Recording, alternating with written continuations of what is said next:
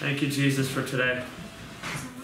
Lord, the prayer that I asked weeks ago, I'm still asking now.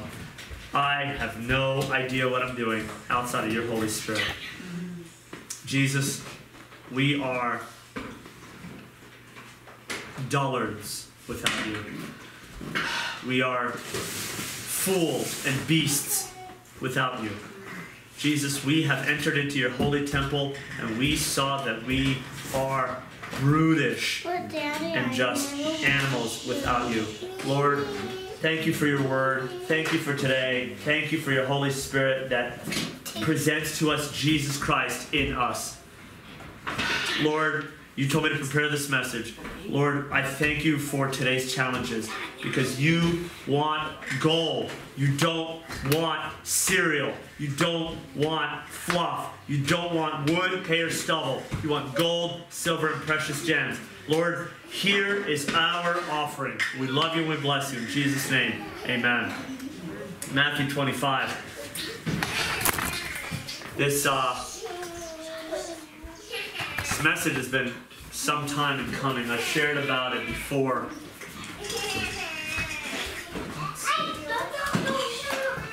And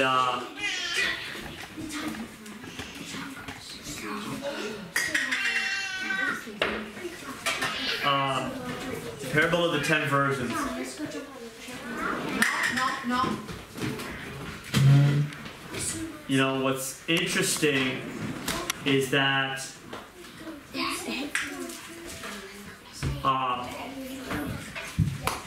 this is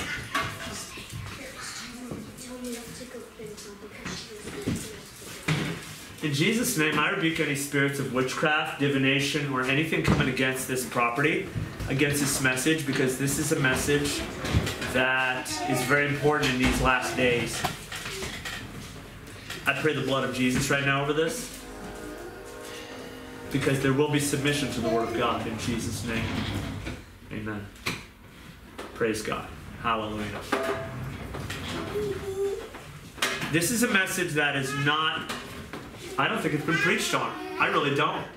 Because I have heard far and wide this message on the parable of the 10 virgins preached, and none of it sits right. Until, and even I've tried to share with it years ago, until now. And I believe it's time. Folks, guys, we're in the end times.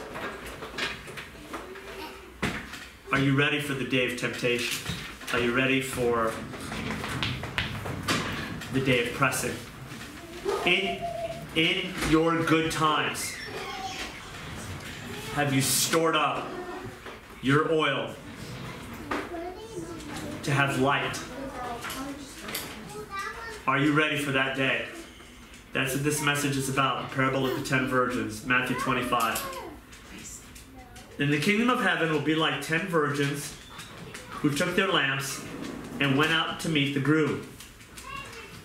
Okay, 10 virgins. 5 of them were foolish.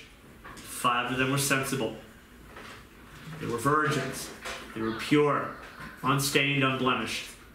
5 were wise, 5 were foolish. Proverbs 1, what do we know about wisdom? The blank of this is the beginning of wisdom. What is it? Nice and loud. Fear of the Lord. One more time. Fear of the Lord. It's the beginning of wisdom. It's given to us to do what first? Understand or obey? Obey. Obey first. Understanding comes after. They were all virgins, meeting the groom. Folks, I'm going to challenge every one of us. Are you being wise? The groom is Christ. We know this. The virgin is the believer. Or at least, yes, it's the believer. They're purified. They say they're saved. Yes, we're not questioning salvation. We're not going there. That's another discussion. But 5 were wise and 5 were foolish. And we will find out what happens to the foolish virgins. This should put you in fear. Not fear because someone's going to come down and spank you. No, fear and trembling because you serve a mighty God and He owns you. It's a call to holiness. It's a call to diligence. It's a call to seeking His face. Seeking why you are doing what you're doing. And does it have eternal value? When the foolish took their lamps, they didn't take olive oil with them. But the sensible ones took oil in their flasks with their lamps. Since the groom was delayed, they all became drowsy and fell asleep. Now, I've heard before in the previous chapter, Matthew 24, who then is the faithful and sensible slave, verse 45, whom his master has put in charge of his household to give them food at the proper time. That slave, they're owned by the master. Finds him working when he comes, will be rewarded. I assure you, he'll put him in charge of all his possessions. But if that wicked slave says in his heart, my master is delayed. This is not the unbeliever, guys. This is you and me. Are you saying in your heart, it's not even a statement of blatant saying, oh, he's not coming. No, it never starts there. It starts in your heart. I've preached on this. If something in your heart, where there's a rule or there's something, a conviction where you know you shouldn't be doing such and such, and you think in your heart, no big deal. You just said my master has delayed his coming. It's not a big deal. God will understand. You have just started that road where you're sealing your fate, where now the master will come at an hour you do not expect. You will find yourself eating and drinking with the drunk. You will find yourself among the world. You will find yourself in complacency and ease and not wanting the things of the Lord. You will think it's easy. I'll just sit back. Hey, I'm a Christian. I got it going for me. God loves me. God loves me. I love David Wilkerson. He said, we're getting ready to love the devil. And he will come when you don't expect because you weren't ready. Here's Matthew 25. The foolish virgins and the wise virgins became drowsy and fell asleep. They slept. Or shall we say, they died. They were all dead. The master came and woke them up. The wise virgins had oil in their lamps. The foolish ones did not. In the middle of the night, there was a shout. Here's the groom, come out to meet him. Then all those virgins got up and trimmed their lamps. But the foolish ones said to the sensible ones, give us some of your oil because our lamps are going out. The sensible ones, and I'm going to unpack this. The Lord showed this to me years ago, and it's time to bring it out. No, there won't be enough for us and for you. Go instead to those who sell and buy oil for yourselves. When they had gone to buy some, the groom arrived. Then those who were ready went in with him to the wedding banquet, and the door was shut. Later, the rest of the virgins came and said, Master, Master, open up for us. Matthew 7, Lord, Lord. He said, I didn't know you. Yeah. For 25:12. But he replied, I assure you, I don't know you. Therefore be alert, because you do not know either the day or the hour. Now, I'm going to unpack that the oil in their flasks is not the Holy Spirit. It's not, because the Holy Spirit is always there. This is delicious food. Now, it can be affected by the Holy Spirit, but I'm going to show you what happens. Go to Proverbs 17, verse 16. No. Oh, maybe you want some steak?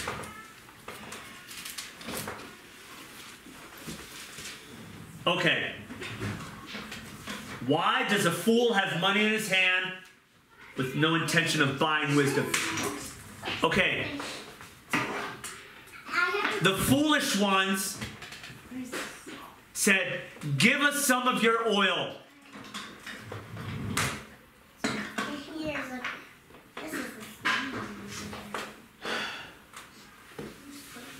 Now when Jesus was in the Garden of Gethsemane, he was being pressed. He was afflicted. No one could stay watch with him. He said, Father, not my will, but yours be done. No one could watch with him. The disciples were scared and ran off. The word Gethsemane is important.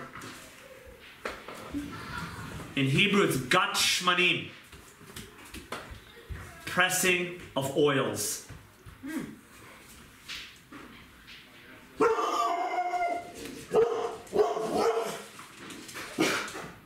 So, that oil is not the Holy Spirit. It is affected by the Holy Spirit. Remember what I said. The beginning of wisdom is the fear of the Lord. Wisdom, in fact, it says knowledge and instruction come with that fear. What does Jesus say in Luke? You say you love me, but you don't do what I say. 1 John, if you love me, you'll keep my commandments. Okay, I'm not even going to go into which commandment you keep. You keep that which Jesus tells you. How do you know what he tells you? You get on your face and you cry out, Jesus, talk to me. Baptize me in your Holy Spirit. Give me the way in which I ought to go.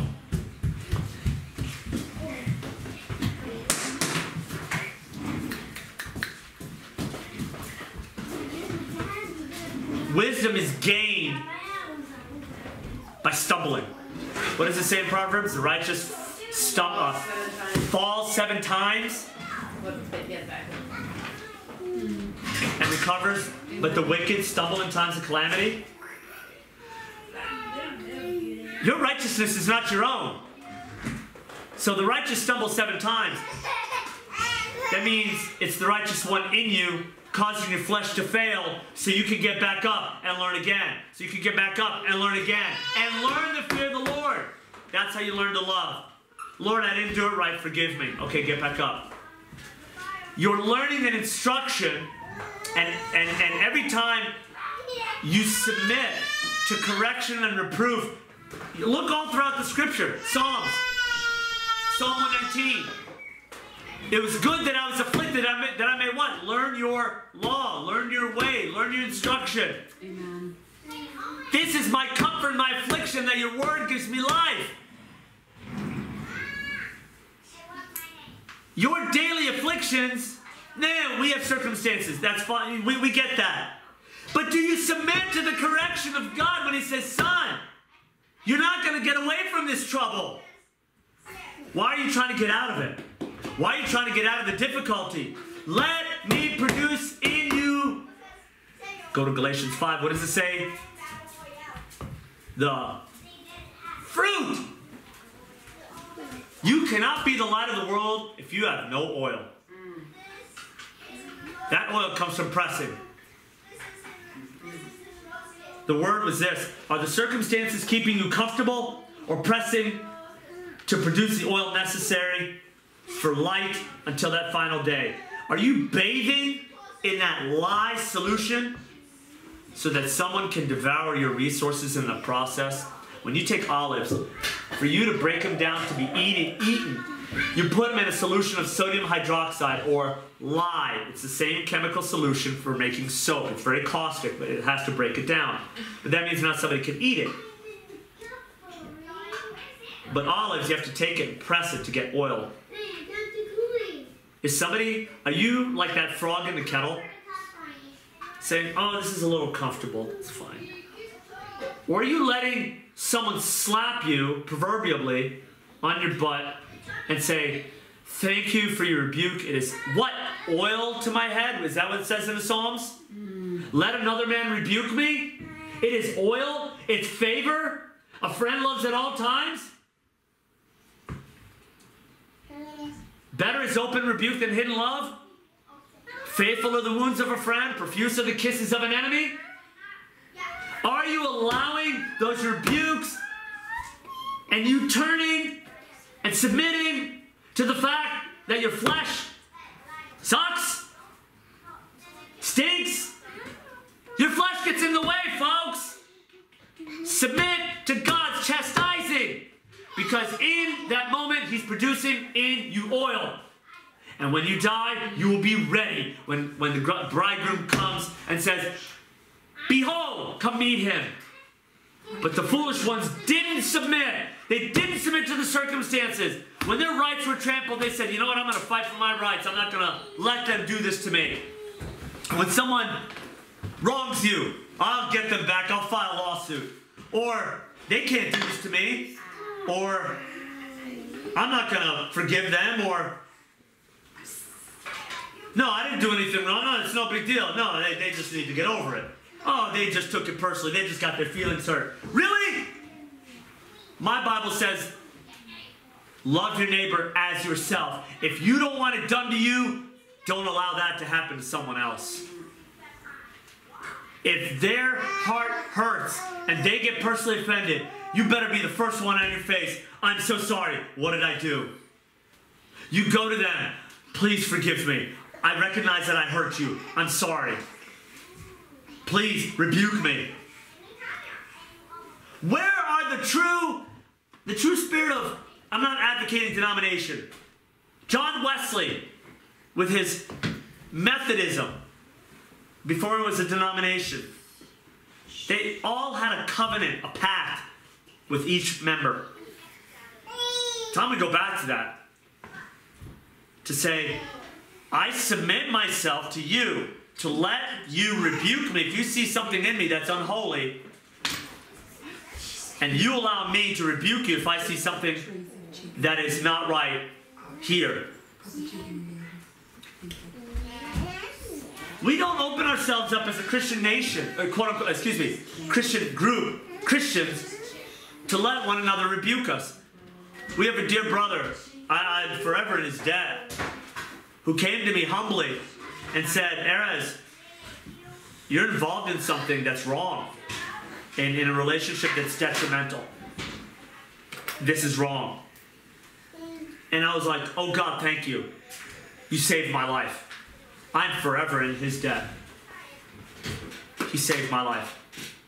Because I was in a moment of weakness. I don't want to grab it.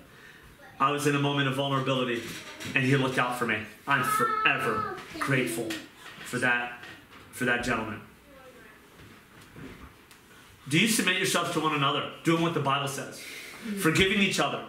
Do you let others correct you, or do you demand that they don't? Do you let them in to correct you? Do you want precious soul? Do you want your precious soul for eternity to be of good use, to produce more fruit? Your life is not your own. Do you want to be of use to the master? Which means you got to let him press your olives. Or do you want to just bask in that lie and let someone eat your resources? What do you want? Do you want them? Do you want to be ready at the end? Where you said, Lord, I had oil and I was ready. Listen, he's going to come at a time you don't expect. He came for my wife at a time we didn't expect, but he said, I'm taking her home. My first wife. She was ready. She took those afflictions. She submitted herself to correction. She was humble. The call is humility. The call is, we are undeserving servants doing what we're told. The foolish virgins, they were believers who refused correction, refused reproof, didn't bother to ask the questions. Lord, go to Psalm 139. I need to read this. This should be everybody's heart. And if it's not your heart, and you're just here for, you get a bigger slice of the pie, I would be fearing right now. I would be on my face saying, oh God, is this me? Search me, oh God, and know my heart. Test me and know my concerns. See if there is any offensive way in me, and lead me in the everlasting way, or some translations, ancient paths. Do you want him to search search you. Hebrews 4:12. The word of God is sharper than any two-edged sword, piercing to the division of soul and spirit, joints and marrow. We love Hebrews 4:12. Do you like Hebrews 4:13? That says, no creature is hidden from him, but all things are naked and exposed to the eyes of him to whom we must give an account. You are naked and exposed before him. Do you want him to search you? Or do you just want to hide behind your fig leaf and go to hell? Do you want to play the church game? Or do you want holiness? Do you want to be examined and let them persecute you? Even the Christians who persecute you, they say, yeah, you say you follow Jesus? Sure. Yeah, God told you. Are you willing for that? Because my Bible says the enemies of one will be of your own what? Household. That includes the household of God. Are you willing for that? And if you're not, you better be saying, okay, Lord, I need to seek you. Audit me. Search me. Where's my loyalty? And let him strip you. Let him get you naked. And let him point everything. And the only thing out of your mouth better be amen. It better be yes, Lord. You're right. And then you will see how much he loves you. Kids, you better let your parents do that. Parents, you better let your kids see your lives. And say, Mommy, Daddy, you're being a hypocrite. And you better, Mommy, Daddy, say, oh God, I'm sorry, where am I not being truthful? You better let them in. Because they're there to save your life. And you're there to save theirs. Brothers and sisters in the Lord, we need each other. We are going to hell in a handbasket in this generation. There's a time coming where there's a massive persecution and the churches are going to kick the true remnant out. They're going to kick him out so hard and they're going to be chasing them. They're going to be wanting them dead. Spiritually speaking. I don't know about physically. Maybe. We saw it in Germany. Look at Adolf Hitler. Dietrich Bonhoeffer was raising godly seed spiritually. We better be ready for that. We have got to say, okay, Lord, you've got to talk to me because I so need you right now. Amen. I'm hearing so many voices. You better be on your face begging him for God, help me. You guys have got to understand we are not our own. And we don't know the left from right outside of Jesus Christ.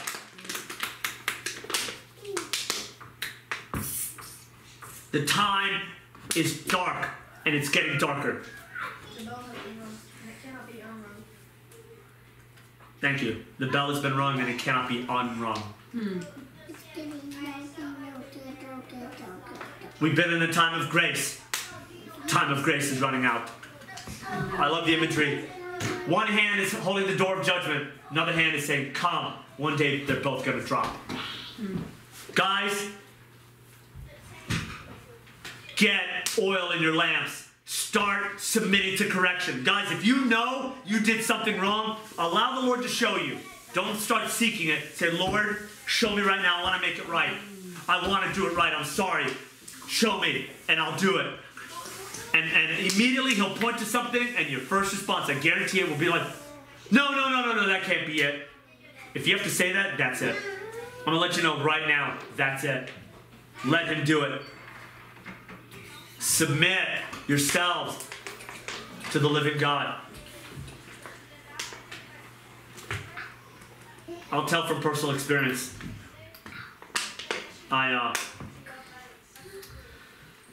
I've heard a lot of things levied against me. Doesn't matter. You're seeking your own glory. You're seeking, we got married in May 12th. Was that 2 weeks ago? You're seeking your own will. You talk holiness, you talk this, you talk that. The only thing I'm getting from this is persecution. Do you want the favor of God or do you want your own selfish desires? I can tell you this. This is not selfish.